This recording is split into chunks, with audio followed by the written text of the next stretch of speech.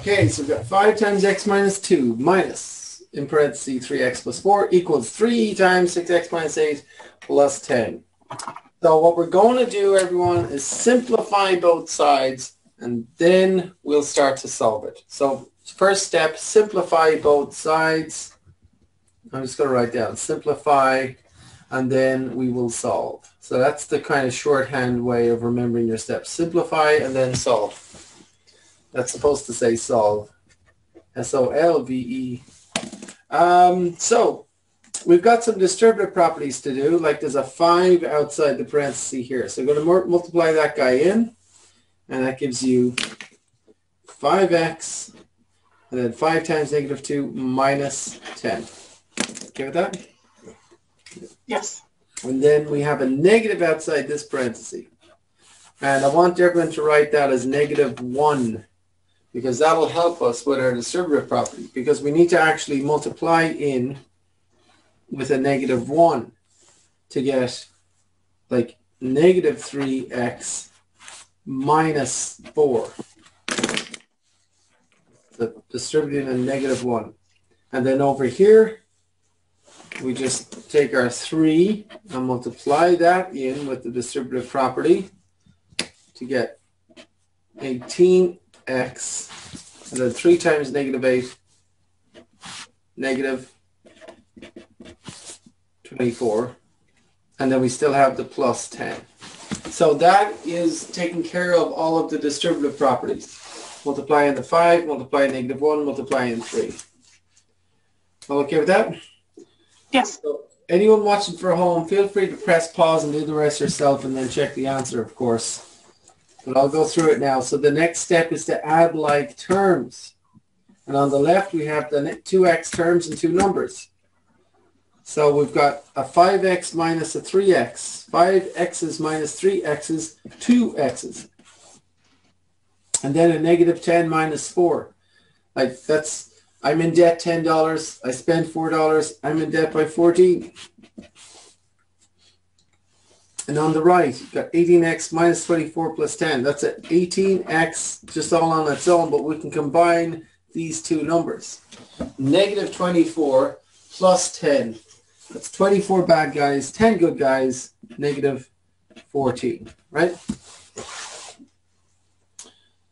So at this point, everybody, there's lots of things you can do, but we're done with simplifying. That's the point, because like 2x and negative 14 cannot be put together because they're not like terms. 18x and negative 14, you can't put them together, they're not like terms. So we're done with simplifying. Now we need to solve. And at this point, everyone, there's lots of ways of doing it. You could subtract 2x from both sides and keep going. You could add 14 to both sides and keep going. That would be fine. Or you could subtract 18 from both sides and keep going. So, or 18x, I mean, subtract 18x from both sides. So there's lots of ways of doing it. And there's no correct way. As long as you get the correct answer in the end, you do the same thing to both sides and you should be fine. So I'm going to subtract 2x from both sides just for fun to see what happens. And that 2x minus 2x is 0. Now I have a negative 14 on the left, not a positive, it's a negative 14. And that equals 16x minus 14. And now to get x on its own, x has been multiplied by 16, so I might want to get rid of the negative 14 here. So I might want to add 14. Okay with that? So negative 14 plus 14 is actually 0. And guys, don't be afraid to write down 0, because this is 0 and that's 0. And we get 0 equals 16x. Or 0 equals 16 times x. So now to get x on its own,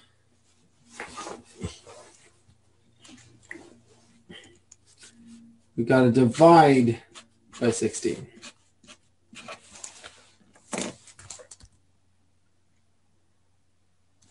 And 0 over 16, 0. 16x over 16 is just x. So x equals 0 is our answer.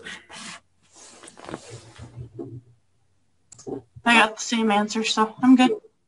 So just to remind you guys that there's lots of ways, like at this point, there's lots of ways of doing it. Like, for example, if you subtracted 18x, I'll just run through this really quickly, but still get x is 0, because this is negative 16x minus 14 equals negative 14. And then I add 14, and I get negative 16x equals 0. And then I divide by negative 16, and I get x is 0. So, like, there's lots of ways of doing it from that point on, but you should get x equals 0 as long as you do the same thing to both sides.